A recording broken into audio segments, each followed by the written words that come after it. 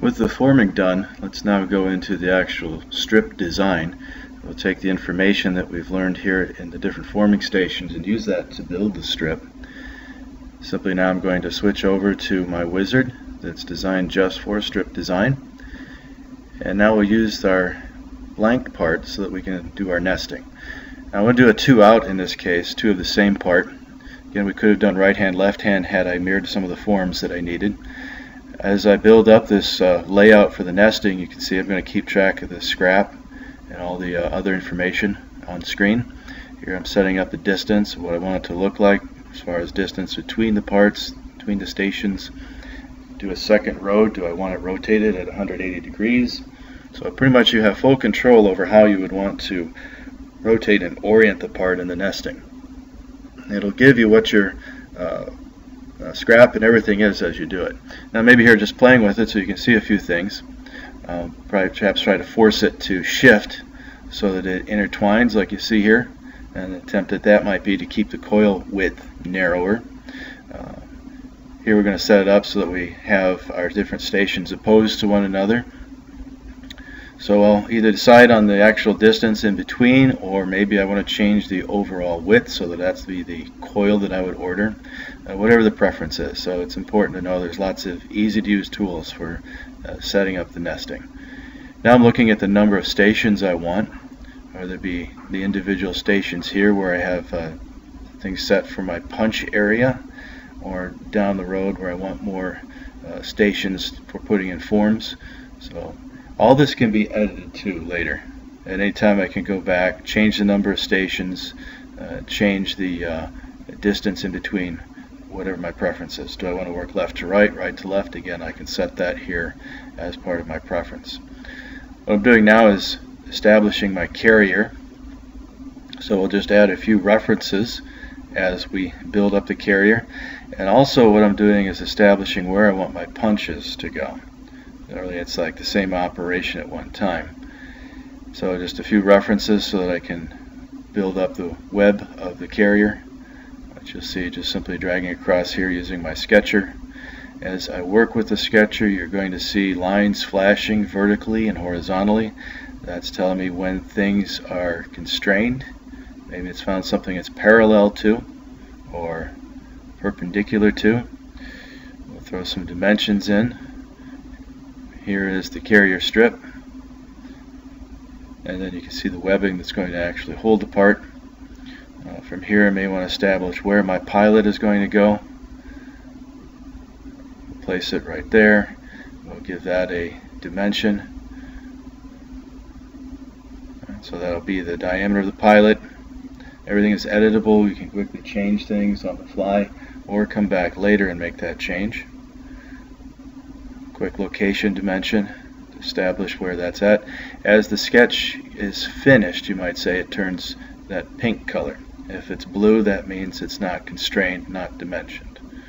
Maybe I need to get a webbing out here to establish what that punch shape is in between my stations. And now I've got some areas to deal with that are out here off the edge. So maybe I want to create a punch that's going to come out into the material guide area. Maybe something like that. Of course, I'd oppose it on the other side.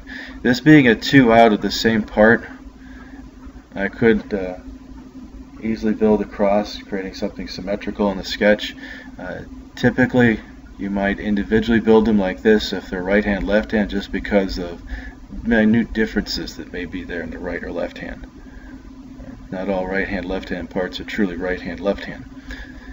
So whichever the preference is, particularly whatever the case is involved per each job. So again, further dimensions to show me where my punches are going to break. You notice I'm not really concerned about everything being exactly perfect. I'm not going back and trimming up overlaps in my sketch where punches occur. I'll just close that area off on both sides. That's where I'll stop those punches. That would be like the seam or the break point between those two punches. I'm doing just a simple line because I've got nice tools for creating the overlaps. Alright, so maybe something like that. Alright, to establish all the different punches that I'm going to need. With that, we'll focus then on the simpler ones. It makes sense that the very first thing I would put into my strip would be my pilot punch. Select the pilot, select the location, where do I want it to go. The first hit's going to occur here at the end, and then it carries on down the strip. There you see all the holes for that punch. And all the punches are going to work that way. It's simply a matter of picking what I want to punch, then selecting its first location, and accepting it. And here we've got a number of these simple small round punches that will knock out fairly quickly. You notice a green surface is left behind as we build these punches, these punch areas. That green surface in this case I'm going to use to locate and establish the diameter of these punches. These punches are going to come from a catalog. So just as I might order something from my Dayton provider for Dayton punches, I'm going to go ahead and order the same way here in my catalogs. I could use other catalogs too. It's whatever we come up with. Our list of catalogs is growing more and more extensive too as our users need more and more catalogs. Here I'm focusing on the EDM, wire EDM punches. Now, those are pretty straightforward because I had the shape. Now I'm going after these other ones in the middle, perhaps between the two stations. And as I build this, I want to put some conditions on it. I want to put some rounds on these corners. Alright, so it's just a matter of selecting where, putting it in there. That now gives me that perimeter that I need. Now we'll go ahead and we'll punch that. Where do I want it to occur? Where I initially built it? No, maybe a next station over. So you've got full control over where you want it to go, plus you can always go back and make the edits that you need. Alright. Perhaps now we'll go and do the other side and do the same thing. We put the radiuses on the four corners right there at the carrier, as you see here. So now that will affect the shape of the punch and also the hole that it gets punched into. Set that up to pose the previous punch. There it punches it, carries it on down the strip. Right. Now with these wire EDM punches, those green faces I'm going to use to actually create the 3D geometry of the punch. If you notice as I pick, I'm picking inside an area and establishes the perimeter, and then I pick outside of it, even though there's no face underneath it because this is going to go into the material guide area, it still allows me to pick that perimeter. So it's a very intuitive tool. Now in this case I picked that edge, but what I want to do is establish a distance around it. So I'm going to extend that edge, and the idea behind this is I want to create an overlap. That way the punch on one edge will shear off the other edge. Alright, so now I know I'm going to clean up that outer distance along the outside of the coil. Right. That looks good. That's what we want to punch. And you can see here in the punch display that the overlap is there. That's exactly what I want. We'll go ahead and position it. And that's done. Now you see how it's carried on down the strip as well. Again, in picking the punch area, notice I pick inside a zone, it captures it. Then I pick an adjacent zone and it stretches it out further. So a very intuitive tool to help me build this up. That's why when I sketch, I'm not worried about everything being absolutely perfect.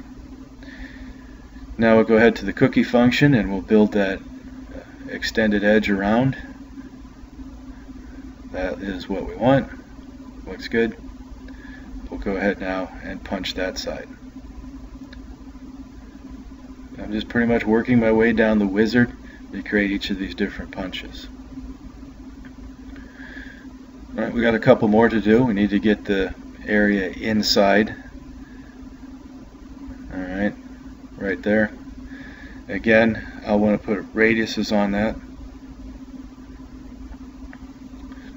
So pick the particular corners where we need those radiuses.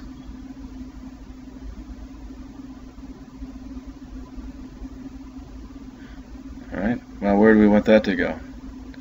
Let's find an area where it's got enough distance. That looks good.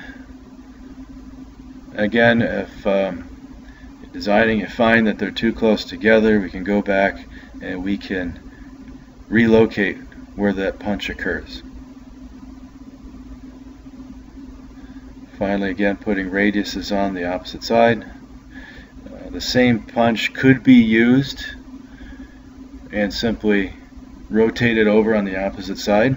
That we could do inside a tool design if we wanted to. This shows you what it would look like to build the strip with all the information shown for quoting purposes, also for layout purposes, tooling review purposes. Now we'll get that area in between the last punch, and I'm just going to pick that zone because I want to create my overlaps in a different way.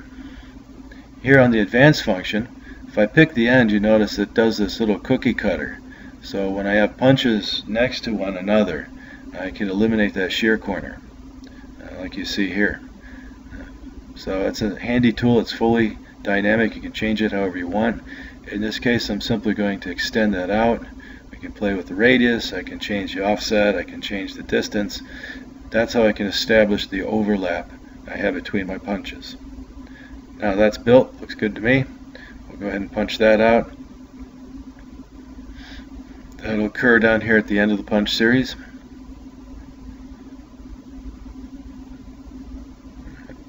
Very simple, very straightforward. Finally, we have the other side to do. Capture that area. We already know the type of extension we want, so we'll go to the cookie function. It knows what we did last time we used it, so it's going to input the same values.